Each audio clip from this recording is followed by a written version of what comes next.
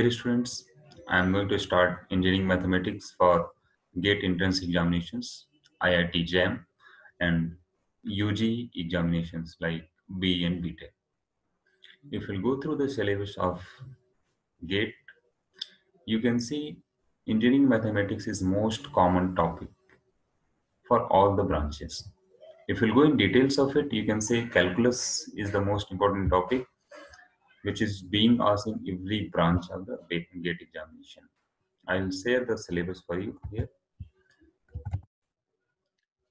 You can see the calculus itself is divided into three parts: function of single variable, function of two variables, third is sequence and series. First, we'll start with the function of single variables.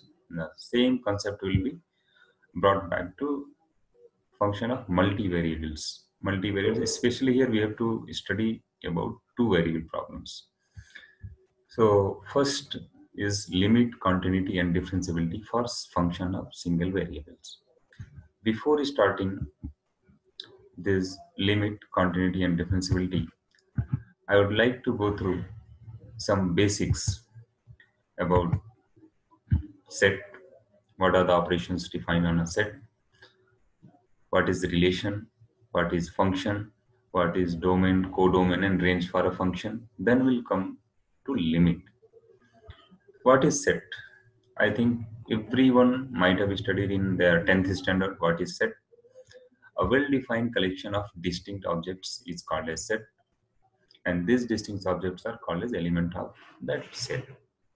Here we are using well-defined because there should be some pattern on the objects, and these objects are called as elements. And repetition is not allowed. That's why we are using distinct objects. For example, if we'll go through the examples of numbers from numbers theory, you will see, then you can say the best example is natural numbers like 1, 2, 3. Then you can say whole numbers. Whole numbers just include 0 in naturals, it becomes whole number 1, 2, 3. Then comes negative numbers, just include negative to whole, it will become integers. So integer is like minus infinity, minus 2, minus 1, 0, 1, 2, infinity. Then we can say rationals, like it is of the type p by q such that p and q are integers and q is not equal to 0.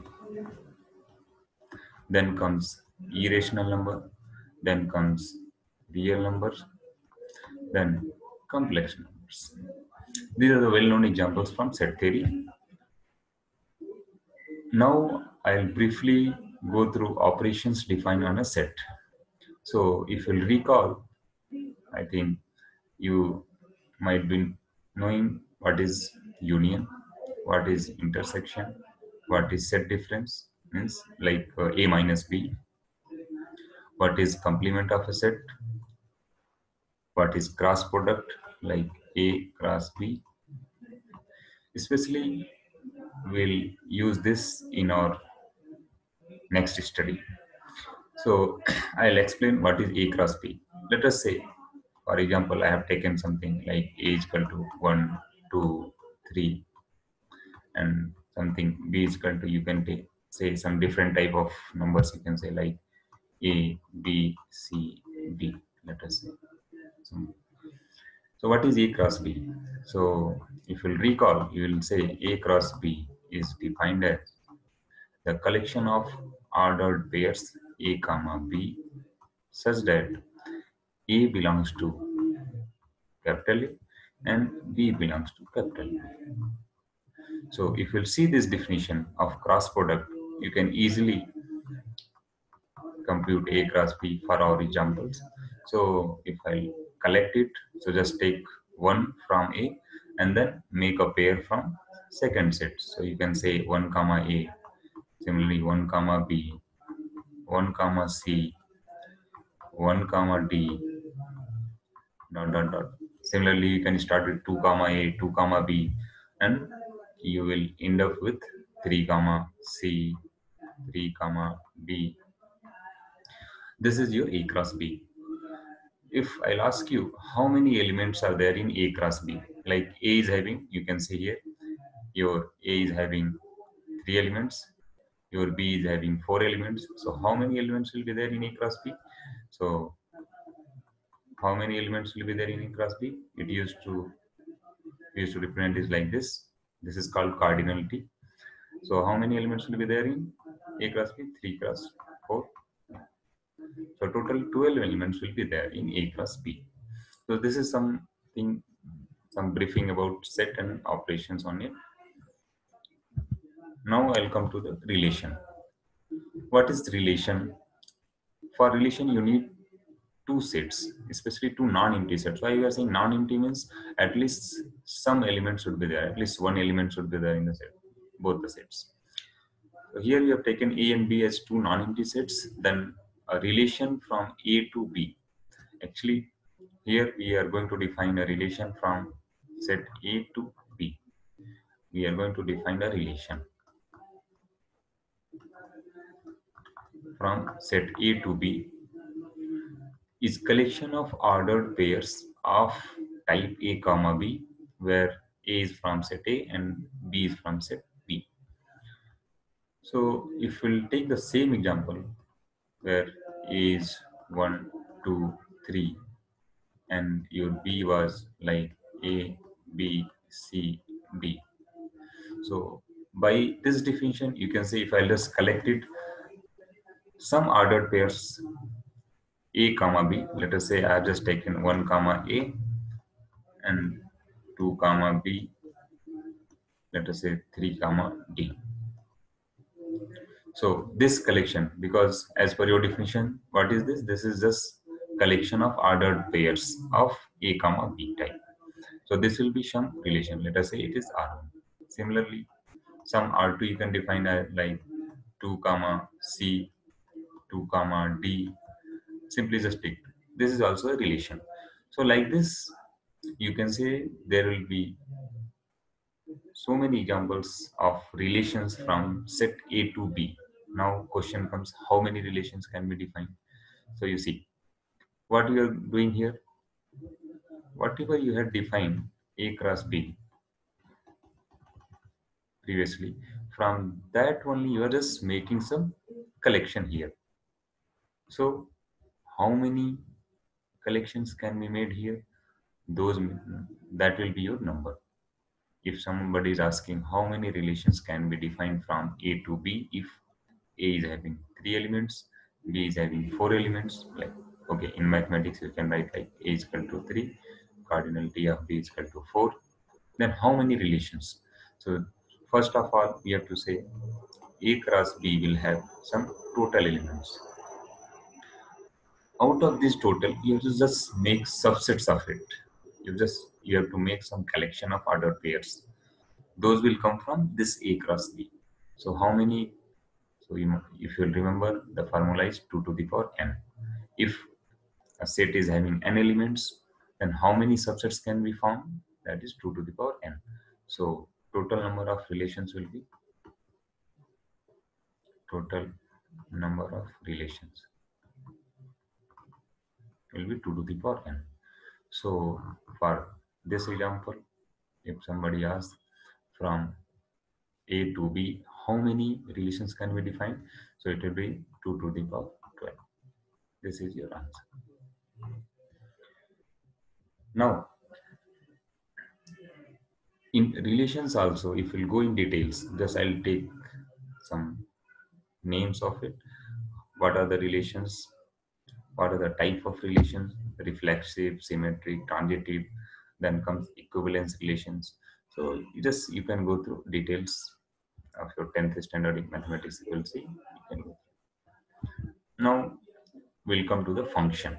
What is function? Let x and y are two non-empty sets, then a relation from x to y is called as function.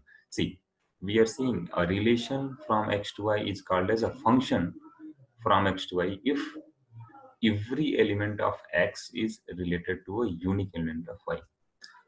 So simply you have to just take care of these lines.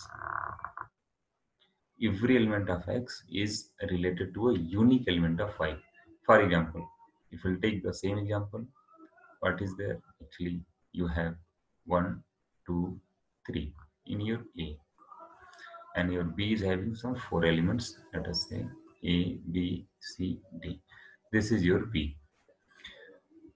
So in relations, just now we saw whatever ordered pairs are possible, those collections will be a relation. But here you have to impose some condition. What is that condition? Every element of X, means first set, is related to unique element of second set. So let us say I'm going to say 1 is related to A, for example, 2 is related to B, and let us say 3 is related to C. Then this can be represented like 1 comma A, 2 comma B, and 3 comma C. So whether this relation is function, then just see this. What it says, every element of X. So here X means first set. So every element of X means first set should be related to a unique element of Y. So you can say here 1 is related to a unique element A, 2 is related to a unique element B, and 3 is related to a unique element C. So our definition of function is satisfied here. So you can say this relation is a function. But if I'll take one relation, let us say R1, like this, 1 comma A, 1 comma B, 2 comma D, and 3 comma C. Let us say I have taken this. So here, if you'll see 1, 2, and 3 means for first set, all the elements are related to elements from B. But unique element of Y, you see this, it is saying it should be unique.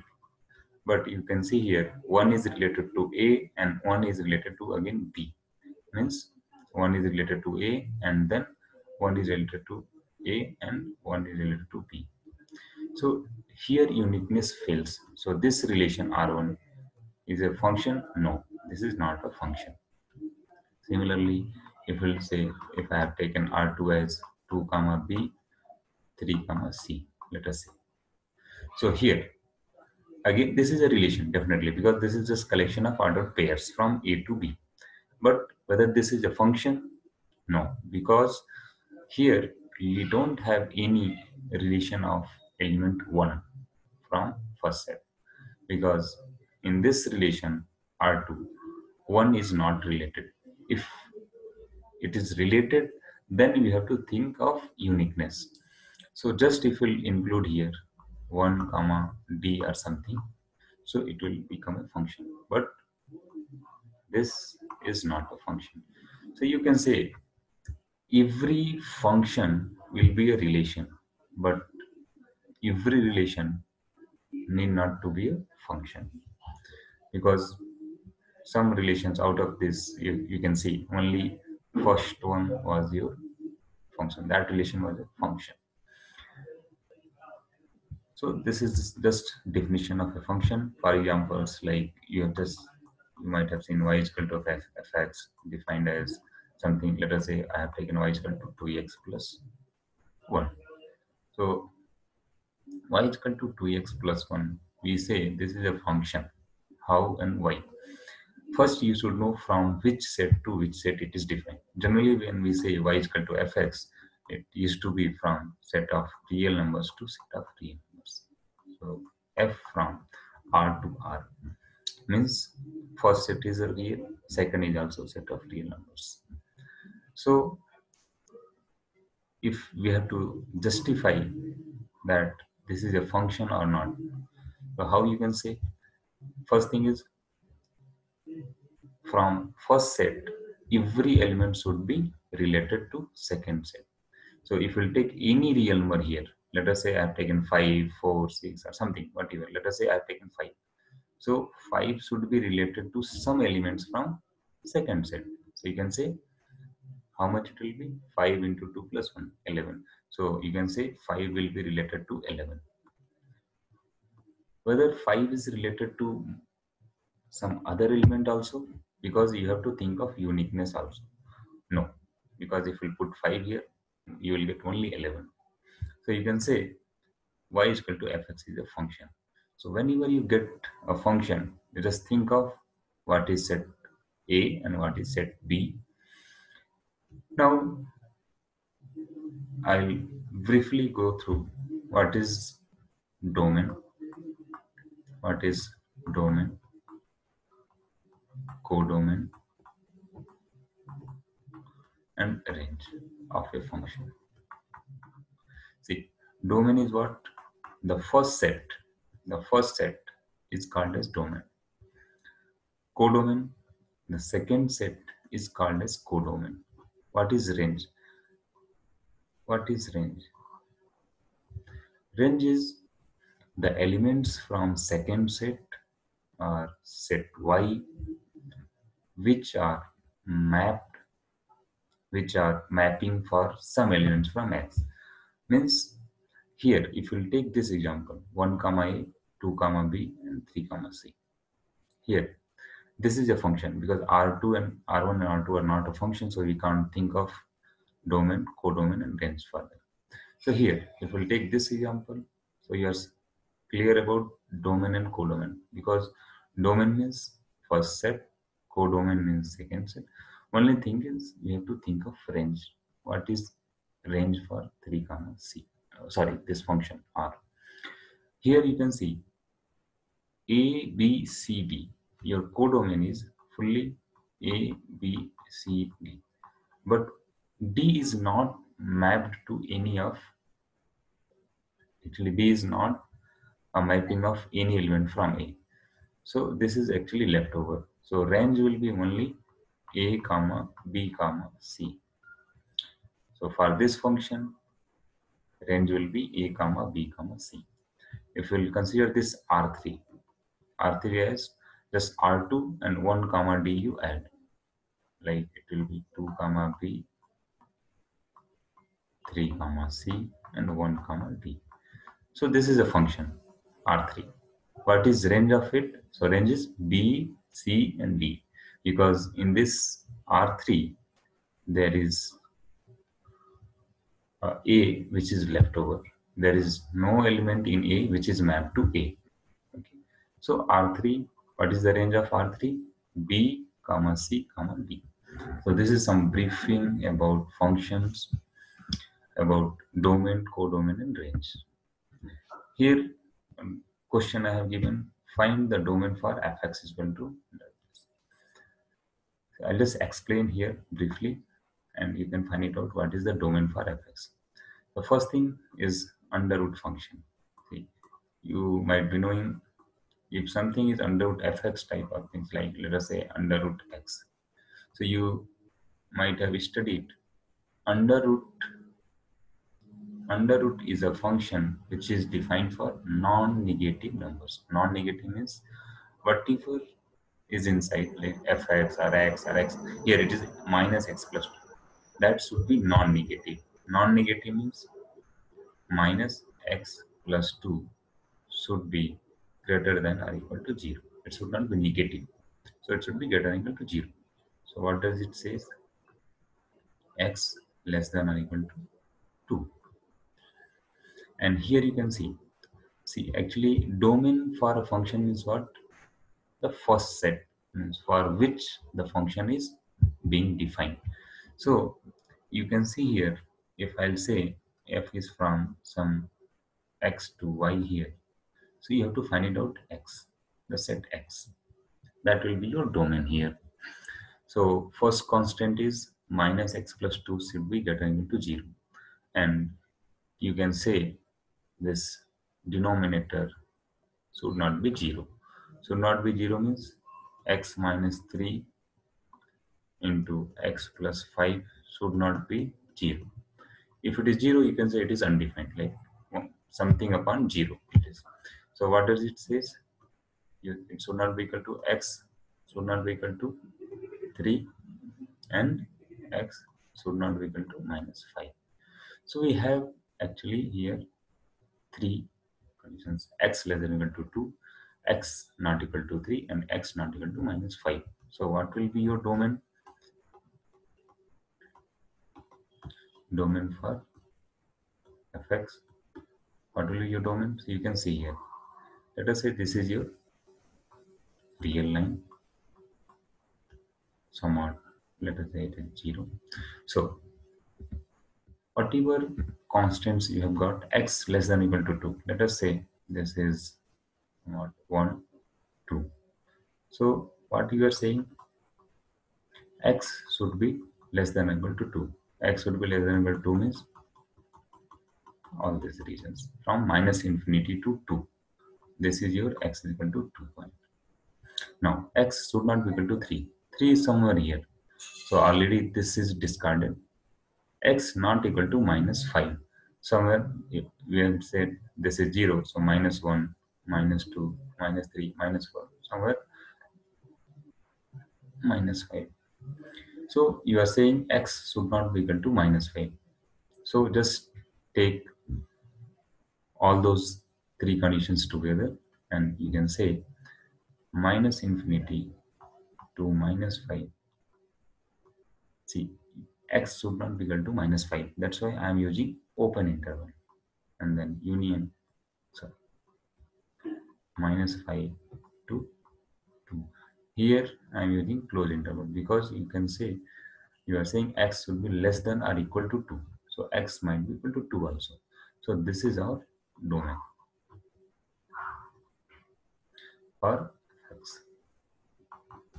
So how to find the domain? First thing, you should just define what are the expressions here. Those expressions are defined in some special cases, like here under root. Similarly, if some log of some 1 plus x, 2 plus x, something is there, log of fx type of thing. So you should know log fx is defined for what. If it is in denominator, that should not be equal to 0. So some constants you have to put and find out the domain. So this is some brief about set, relations, and functions. Now we'll come to our point, limit of a single variable problem. So the definition is like a real number L is said to be the limit of a function y is equal to fx, or say fx at x is equal to a if fx approaches to L as x approaches to a. This is being written as generally limit x goes to a of fx is equal to L. What does it mean? See, let us say this is your function y is equal to fx. This is the graph of y is equal to fx, and we have to discuss at x is equal to a. X is equal to a is your point where we have to discuss the limit.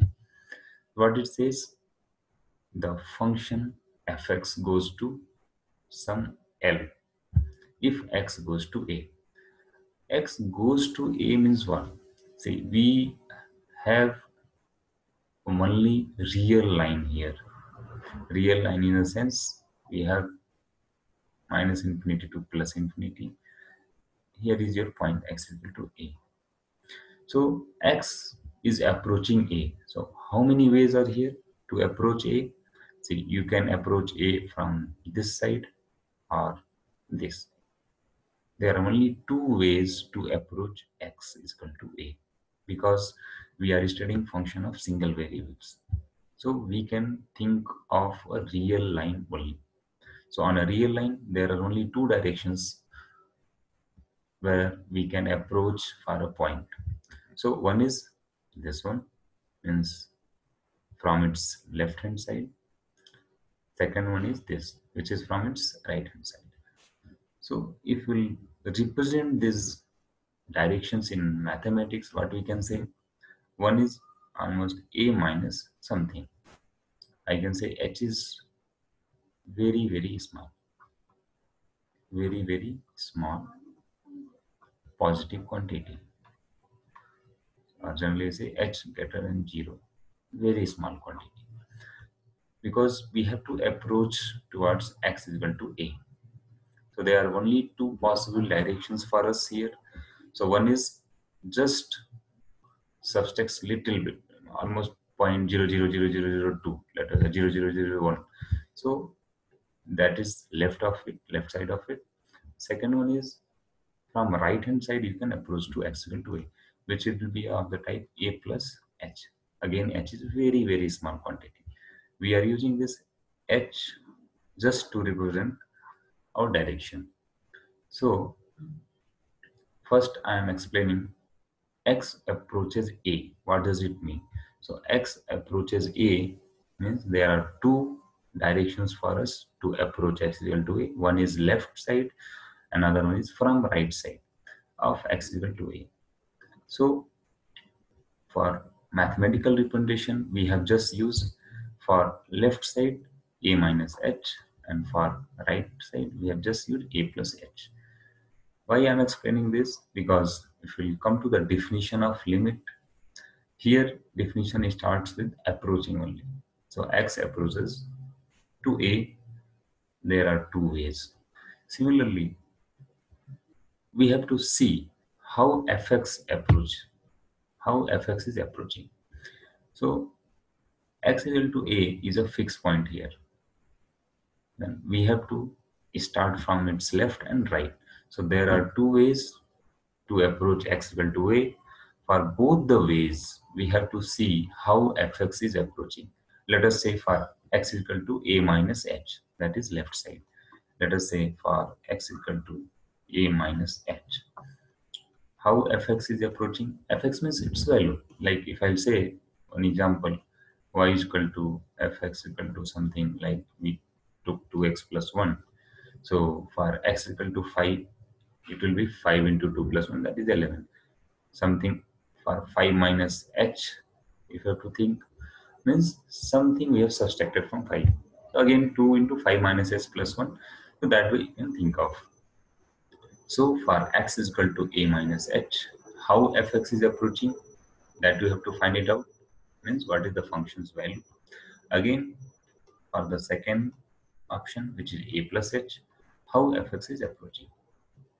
Let us say here fx has come as L1, fx has come as L2 here, and both are different.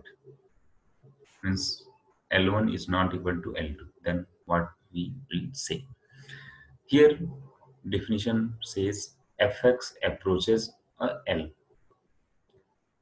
Means whatever ways are there for approaching x equal to a, fx should approach a single real number L. But if we are saying that fx has approached L1 from left and fx has approached L2 from its right, then we'll say limit does not exist. Both should be equal. So here concept of left hand limit and right hand limit comes. Why only two? Because for a single variable problem, we have only two directions to approach a point x equal to a. So due to this only, we used to study left hand limit. Left hand limit means this one. So, and second one is right hand limit. Right hand limit means this case, x equal to a plus h case. So in a single line, you can say for any function fx, if left hand limit and right hand limit both are same, then we can say limit of that function is that number L. You can say. If left hand limit and right hand limit are not equal, not same, then we can say limit does not exist. So this is the definition for your limit. Left hand limit and right hand limit, generally it is to represent like limit x is equal to like x equal to a. So here we can say x equal to a minus, means just we have subtracted something, some very small quantity. So x is equal to a minus of fx. This is your left hand limit. In the same way, you can write x equal to a plus for fx. which is right hand limit. So both the expressions you have to calculate. If both are coming equal, then you say limit exists and that is equal to that number. This is the definition. Now I'll take some examples. One more thing I would like to explain you. Here, if I have given you example f is equal to 2x plus 1 and the point is x is equal to 5. So 5 is a point from its domain. Easily you can say domain for this.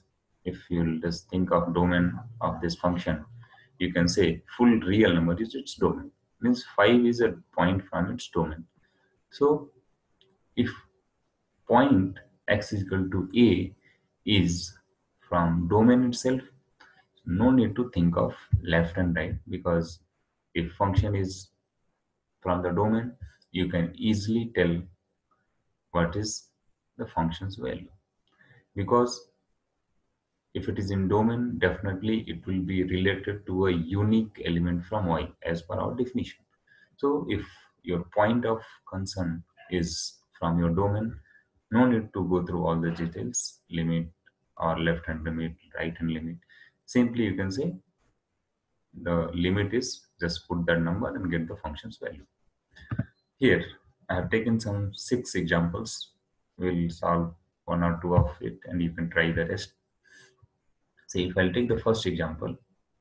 So first is limit x goes to 2, x square minus 4 upon x square minus 3x plus 2. Here, if we'll think of this function, so first of all, just check whether x is equal to 2, because we have to discuss the limit at x equal to 2. So again, since we are in a single variable problem, so if this is your real line, minus infinity plus infinity, and this is your point 2, x is equal to 2, then you can approach 2x equal to 2 from 2 directions, from left and right. Then by your definition, you should calculate left hand limit, right hand limit. See, if I'll compute left hand limit, right hand limit, this will be like limit x goes to 2 minus of fx. This will be equal to limit of x goes to 2 plus of fx. Both the numbers, both the expressions we have to calculate. Let us say L1, L2. If both are same, then you say limit exists and the value is L1 or L2 because both are same. Here, I'll say first check the function. What is the domain of that function? Or even in other way, you can say just check whether the point of concern, which is x equal to 2 here, is point from domain or not. If it is from the domain, simply you just put the value and get the limit. So here x equal to 2 if you put here. And how you compute the domain? Simply your expression is of type something px upon qx, right? So what should be the condition? See, px can be 0 also, because here, and some only condition is qx should not be equal to 0. So just check it here. If you put it 2, so 4 minus 6 plus 2, which comes to 0. So simply you can say x is equal to 2 is not a point from domain. What to do? First thing is you can just simplify the expressions and then again you check the point of concern whether it is from the domain or not. So if I'll solve this expression little further, so simply that will be equal to x plus 2, x minus 2, a square minus b square, and just factorize this. You might have done all these activities in previous classes, 10th or 10 plus 2. So how much it will come? Something like x minus 1, x minus 2. Okay. So the same fx, so you can say x minus 2 and this expressions will be cancelled out. So you are left with x plus 2 by x minus 1. Again, for this simplified expression, see, note that this function and this simplified function, both are not same. Okay, this is different, this is different. How we can say both are different? Here domain is different, here domain is different. That is the one example to say both are different functions. Here just you check x is equal to 2. Here, what will be the domain for this simplified expression? Domain will be just set of real numbers. Just you have to remove 1 because x is equal to 1 will create a problem here. So your point of concern x is equal to 2 is inside the domain for this simplified expression. So simply you can say limit x is equal to 2 of fx is equal to, now you can put the number 2 plus 2 upon 2 minus 1. So 4. This is your answer. Same way, you just go through all the examples, and if you are not able to solve, you can write us back to shifoo.com. Thank you.